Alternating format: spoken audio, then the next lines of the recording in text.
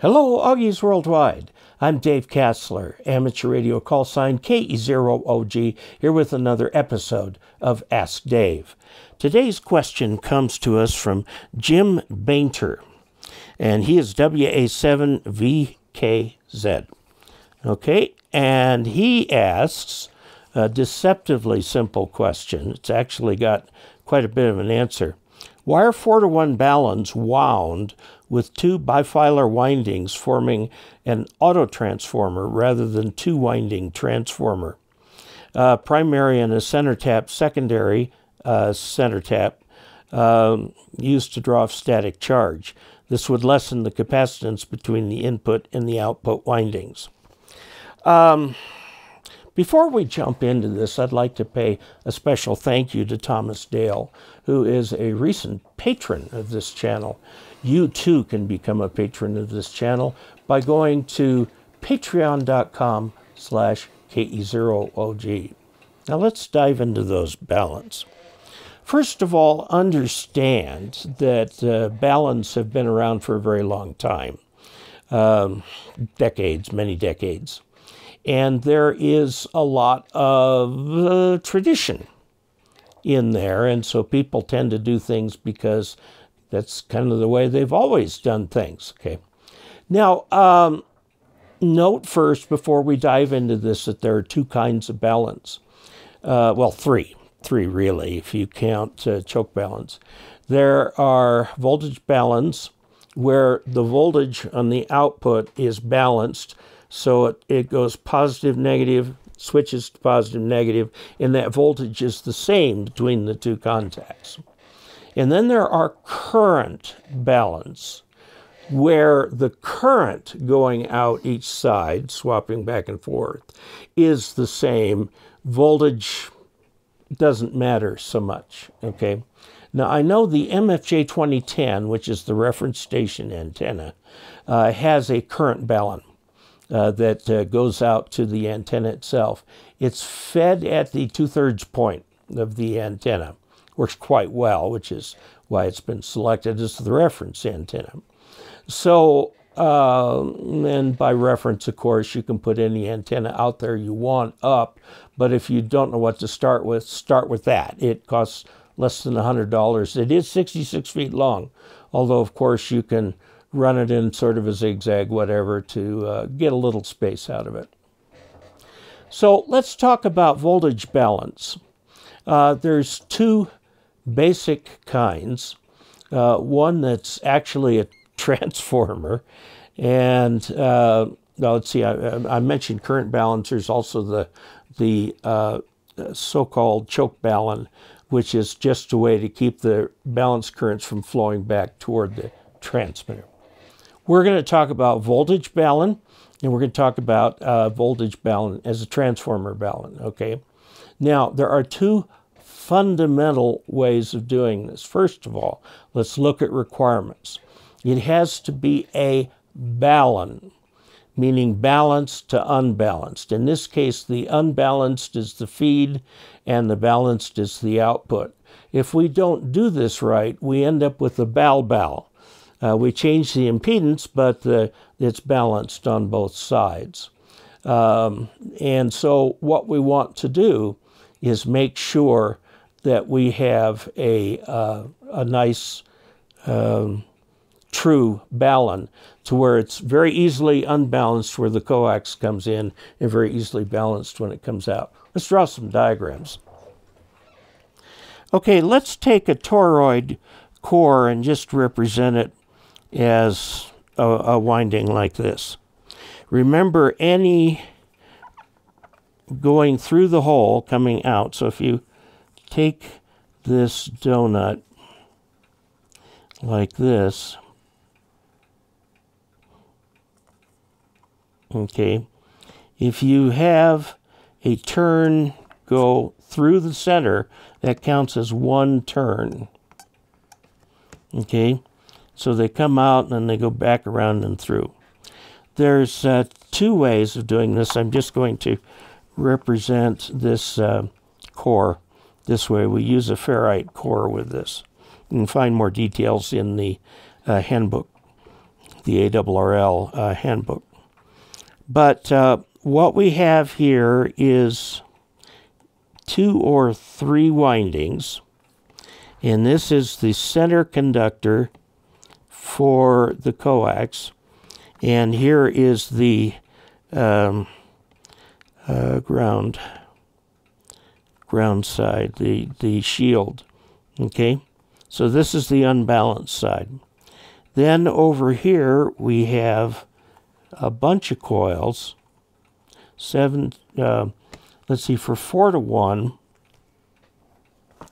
it would be 2 times what's over here. So if there's 2 turns here, there are 1, 2, 3, 4, 4 turns here.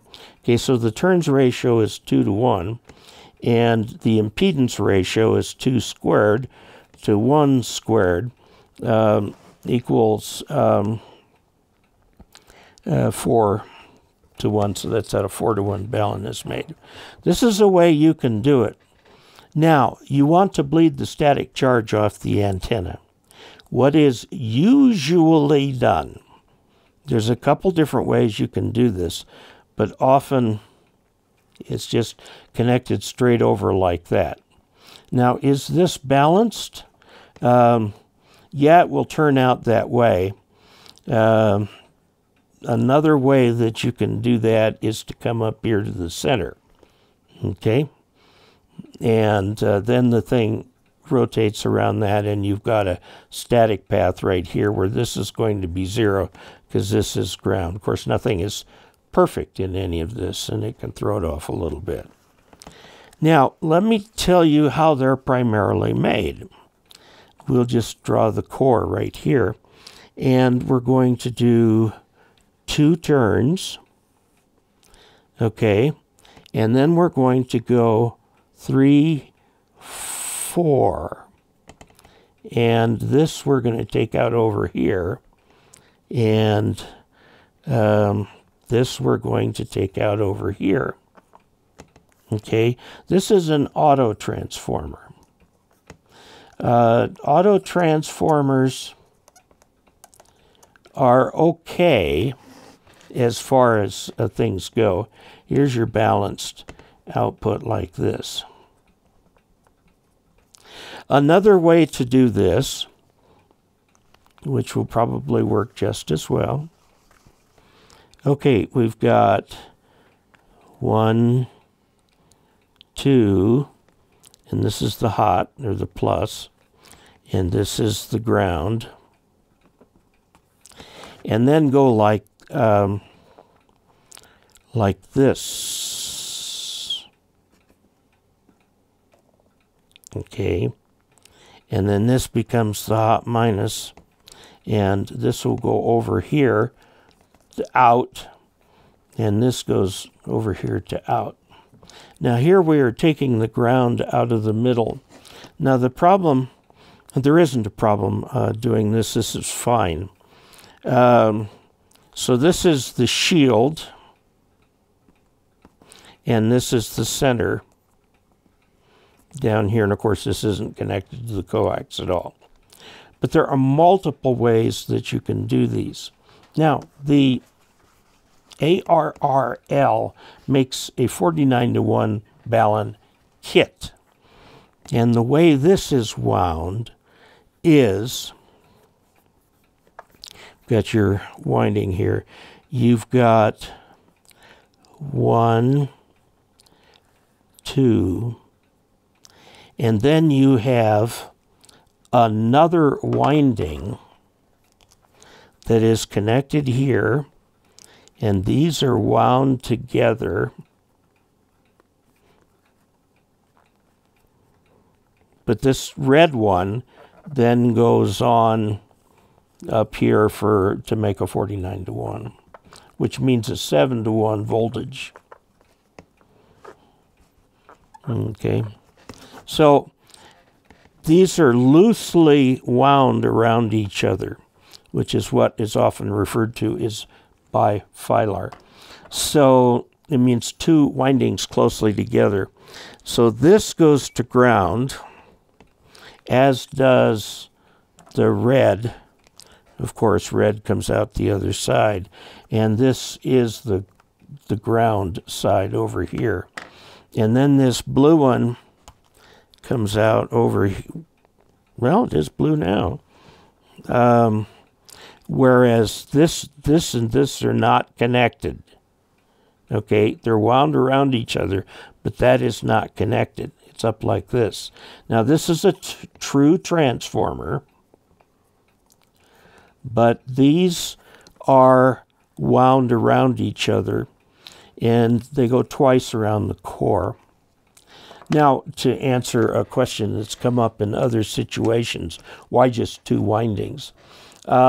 If you're going to go for lower frequencies, you're going to want 3 windings in there, but 2 windings may actually overheat the core if you put a lot of power to it. So if you do this for 40 meters, when you extend it so you can go 80, you got to be careful not to overheat the core. As you go up in frequency, you need fewer windings through the core.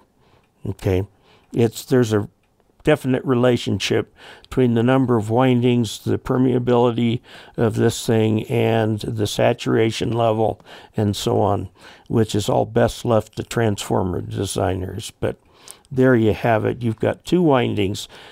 These connect here, and then this out here is the so-called hot side. But these are balanced. Okay, these are balanced. These are not over here. Now, that may sound a little bit weird. So what we're doing is it's these bifilar. It simply means 2 windings very close together.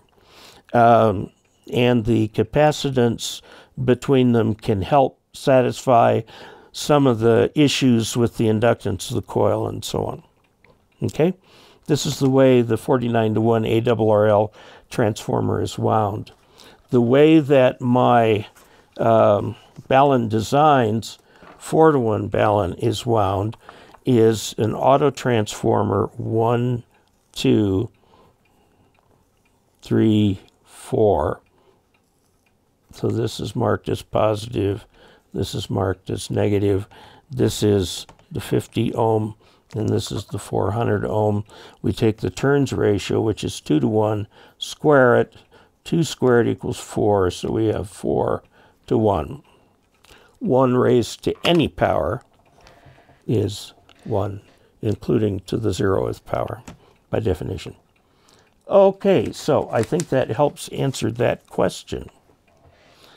Okay, so Jim, the bottom line here is that there are lots and lots and lots of ways of making successful baluns.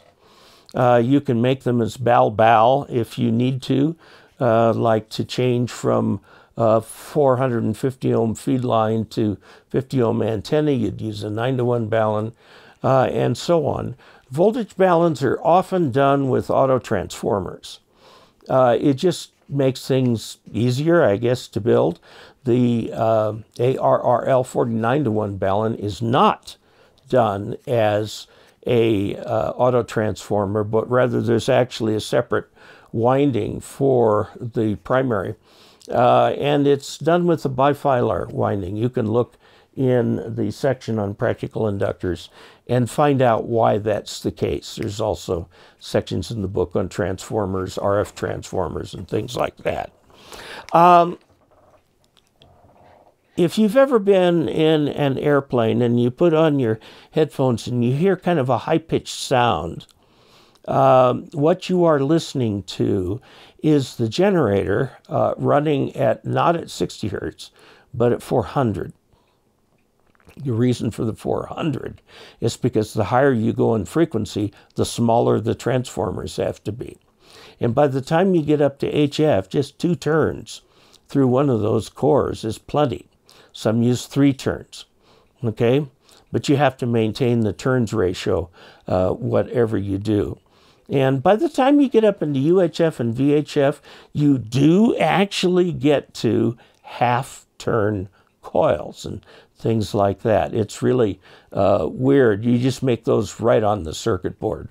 It's kind of interesting, but inductance is inductance regardless of the frequency at which it's needed. Okay, now, so there are different ways that you can do balance. You can do it completely without connecting the two sides. But like you say, you would want to bleed off the static charge. So you could do as you say, take the center of the conductor, take it down to the ground lead on the other side, and do that too. That works too. A lot of these different ways works. This is why a lot of people design their own balance. Various companies make balance. One of the biggest that makes the heaviest balance is Balun Designs. You can look at what they have. Those are, gee, they're workhorses. Those things will withstand kilowatts of power. So, if any of you watching would like to help support this channel financially, please go to dcastler.com/support. Also, I would like to point out that when my channel was hacked, a lot of subscribers got dropped from their subscriptions. Go back and check to make sure that you are subscribed. You can do this on the desktop computer by just looking at where you have the small picture and you can see the text underneath. You'll see a button that either says subscribe or subscribed. If it does not have the past tense of that, go ahead and subscribe again. It makes things easier. You know, the hacking was pretty thorough. There's some things that just won't ever get fixed, but we'll deal with it as best we can. So, and of course, I've done many things to make the account far more secure. So, until we next meet, 73.